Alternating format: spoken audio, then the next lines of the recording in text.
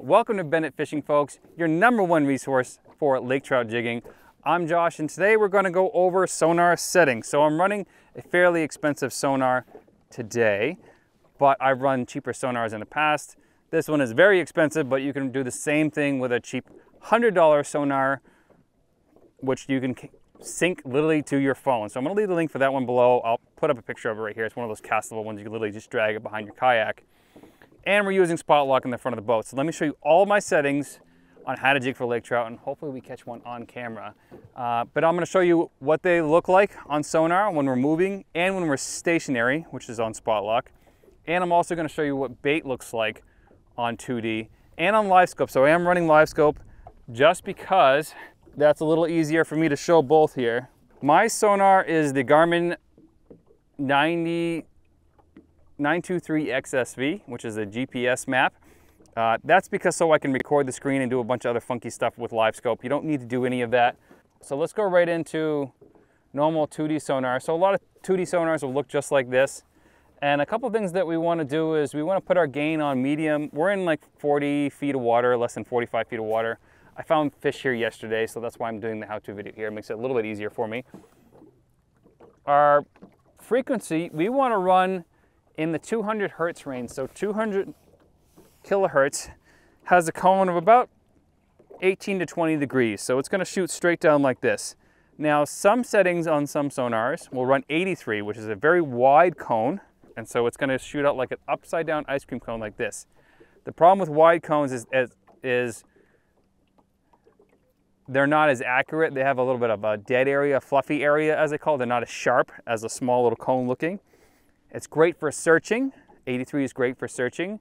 200 is great for vertical jigging once you've found the fish. So I usually try to look in high percentage areas with 200. That way I can stop right on those fish and mark them. So we're sharp shooting, we're jigging for fish, which is key. So we're running 200, and you can run chirp if you want. So what chirp is doing is it's running from 83 to 200. It's running up and down those ranges to basically get a combination of all of the different frequencies to create a really clear image for you. We're going to go to sonar setup. We're going to scroll speed, and I want to turn it down to show you what that looks like. See how it's like boom, boom, boom, really slow? We want to max that out. We want scroll speed. We want the fastest, punchiest information as possible. And they're all called the same on lower ants and hummingbird roughly. Appearance, we want A scope turned on, so amplitude scope. That's that little typewriter looking thing on the bottom right hand side of the screen here. And what that does is it allows us to look in that far bottom right corner. That's where the information is going to be the most accurate, or anywhere on that side, that's going to be where it's the most live. Everything scrolling to my left here, or to my right, I'll tell you which one, is past history. We want to use that to figure out what the fish are liking and disliking at any given moment. So we want to make sure our A-scopes turn on. Color gain is entirely up to you. I like to run it fairly high. I like to see stuff in the water column as much as possible. So if I turn my color gain down, right? So see that little fuzzy stuff at like 16 feet? And I'm going to point to it right here if I can. Back, back, back. Can't really. Actually, I can point to it with the GoPro footage right here. What that is, if I turn that color gain back up, sonar setup, appearance, color gain back up, I'm fairly sure that's the thermocline because it stays consistent throughout the lake. We had a little wind in the last couple of days here. And what you're seeing, see how the bottom's getting a little bit fuzzy? I'm pretty sure there's a lake trout down there right now. But we'll go over the settings real quick. Sonar setup, appearance. I like that blue color palette. It's really punchy, even if it's bright sunny out. Right now it's overcast, so it doesn't really matter. But if it's bright and sunny out, that color palette just pops. That's the color scheme I run. It's never failed me. That's the original one that they came back with a long time ago. It's always been that color scheme.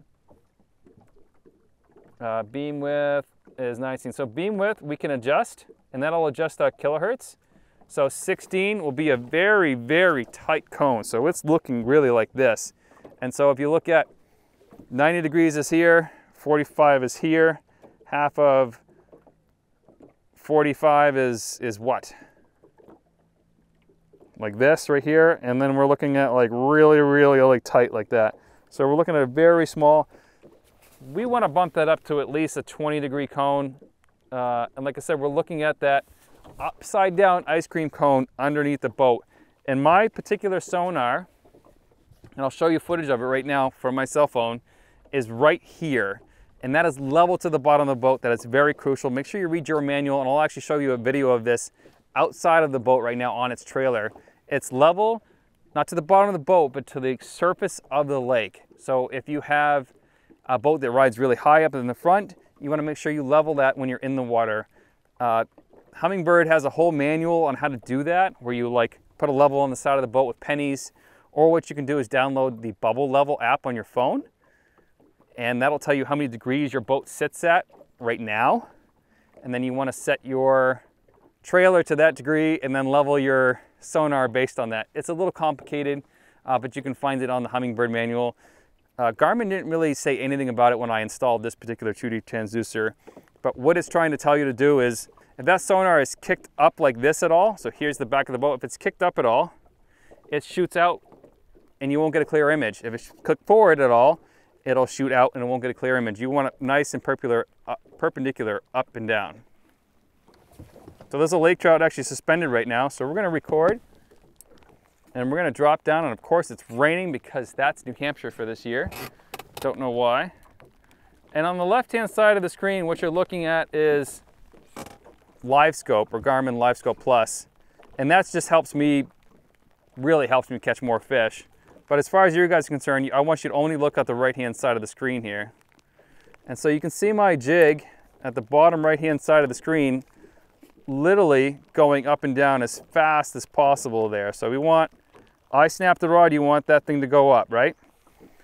So I want to be jigging the tip of my rod in this back right corner, ideally like right here, and have the sonar facing me. I don't have it facing me right now just because I have the GoPro looking at it.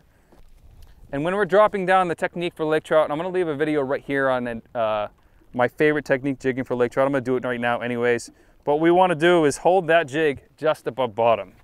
And the best way to do that is, one, to touch bottom. So let your jig hit bottom. Go tight with your line, and then lift up like a foot, or where you can just see your jig on your sonar. So what will happen, and I'm going to use a rod for example, hopefully this camera can see it, is if the bottom of your lake is at an angle, which mine is angled up like this, if it's at an angle like this, or at an angle like this, that cone will come down and it will stop at this high point right here. And it will miss all of this area right here. And the lake trout will hide right in that area most of the time. So what you want to do is bring your jig up into this good zone and wait for a lake trout to come up and see your jig. So that's the disadvantage of running 2D and the huge advantage of running LiveScope, because LiveScope can see at any angle. So we're in a pretty good area, but there doesn't happen to be any lake trout around us right now, like at all. So what we're going to do is we're going to pull off spot lock, and I'm going to reel up and I'm going to putt around and show you what a lake trout looks like on 2D imaging, which is that right hand side. So we're going to turn the gas motor on. We've turned off spot lock, and I'm going to idle around here and I'm going to show you what lake trout look like. I'm going to have to go closer to shore here, because the lake trout have been fairly shallow in this lake today. So there's a pair of them coming up right now. We should go over them right now. There they are. So that's what that standard arch should look like, going right there. So, and the reason it looks like an arch is because of that cone. So it starts on the front edge of the cone and it sees it as far away. We just crossed over another one at the front edge of the cone, and then it gets darker at the back edge of the cone, and then it tapers off at the other edge of the cone. So yep, there's another one on bottom that just squished down, and then we just drove over a ball of bait. So that's what that looks like. They're at just below 20 feet, and we're going to drive over another giant group of smelt that are on the bottom there. right there. So all that fuzziness is, we have rainbow smelt here in New Hampshire, but Cisco's and alewives will all look like that. There'll be bigger marks depending on bigger bait. And so we're gonna drop down and keep our rod tip pointed towards that back sonar as much as possible.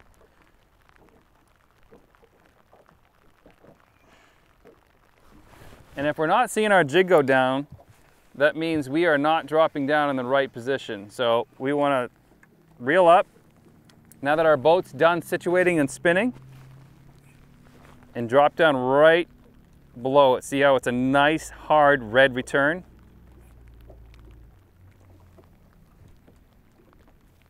And we want to stop our jig just above bottom like I was saying before, and we want to wait until a lake trout comes into that cone angle so we can see him. And once we see him, we want to run away. So hopefully well, we got a couple coming in right now. And this is the way I jigged for the last 3-4 years before I had live scope, and it's very, very effective. It takes a little more patience with 2D. And what you're seeing is that noise on the right hand side there is when I rip the jig up, I'm actually making air bubbles. So I have 2 lake trout chasing me right now. One's still hot on me. Got him. Don't be scared to set that hook multiple times on him either. It's not gonna hurt him. You're just gonna pin that barb in them more. Like I said, these aren't very big lake trout, but they are lake trout. So there is a beautiful lake trout, white tipped fins. They look up and they smell down in my opinion. So you wanna hold that jig just above their head so they can, there's the fish just above their head so they can come up and see it and smash it. So there are my settings for your sonar for lake trout jigging. Now if you want to search around, switch it to 83. If you want to like fine tune, if you're in a high percentage spot like I am on a point where there's bait, you want to switch down over to 200.